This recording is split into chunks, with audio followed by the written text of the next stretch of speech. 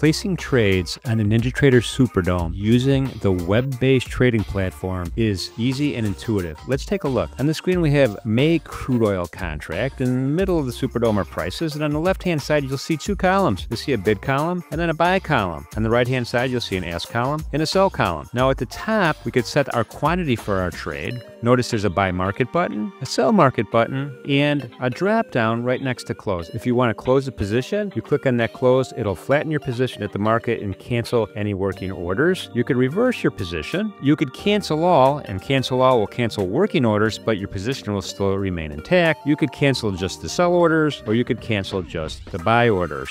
To place a trade directly on the trading ladder, I'm going to go ahead and place a limit order to sell a contract at a price of $59.35. So I'm going to move my mouse into the ask column. I'm going to click once, and it's going to go ahead and send an order to the exchange. And you can see it's highlighted with a red 1 in the sell column. Remember, I clicked in the ask column. It shows up in the sell column. If I'd like to modify that order, I'd simply click on the 3 dots on the flag, hold my mouse down, and just drag it to the price I'd like to cancel and replace my order to, and I've just canceled and replaced that order.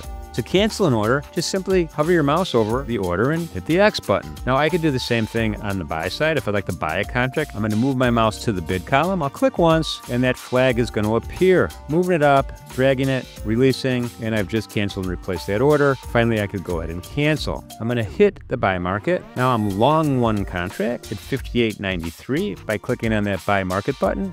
If this market goes against me, I want to put a sell stop in to protect my position. So I'm going to go ahead and move my mouse to a price below my entry. I'm going to use the middle mouse button, click once, and it's going to place a stop order. You can see it right here. And again, the behavior is the same. If I'd like to change it, just grab that triple dots, move it up, let it go. Or if I want to cancel it, I could cancel it. Now I just wanted to demonstrate the close button. This will actually flatten my position. I'm long 1. There's my open P&L, 170. I'm going to hit the close button. It's going to flatten me and cancel my working orders. It really is that simple. Hope that helps.